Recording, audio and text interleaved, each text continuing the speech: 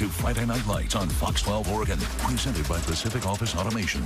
Yeah, good to see North Valley in town. Those kids are certainly excited to be on TV. So is Jeff Lindblom, embedded with the 3A unbeaten from Dayton High, as the Pirates played in honor of a loyal teammate who would have loved nothing more than to suit up on quarterfinal Friday. It's game night in Dayton, and for the head coach of the Pirates, he says it's about more than just football. It's about a community rallying together for one of his players recently diagnosed with cancer. Last week, it all transpired like that. Like I said, Monday we were game planning, and then Friday morning we're having a talk with our team about here's where we are. He's in the fight for his life. He describes it like a whirlwind. Ethan Kearns, a junior who wears the number 8, suddenly diagnosed with cancer.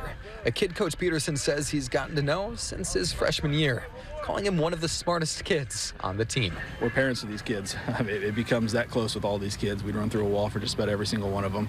Undergoing chemotherapy, Kearns hasn't been able to play, but has been texting back and forth with Coach, who says it's been tough, as he's a fundamental player on their roster who plays multiple positions. We miss him every single day. We want him back out here every single day.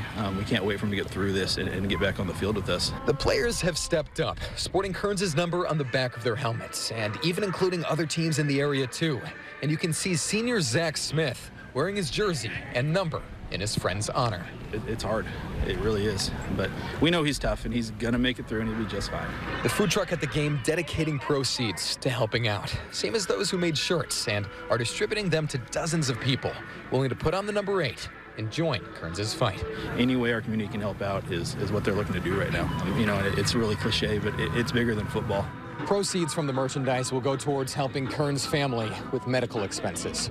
Reporting from Dayton, Jeff Lindblom, Friday Night Lights.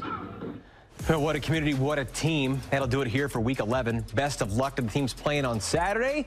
We'll see you next Friday. Semi-final, that final show of the season of FNL right here on Fox 12.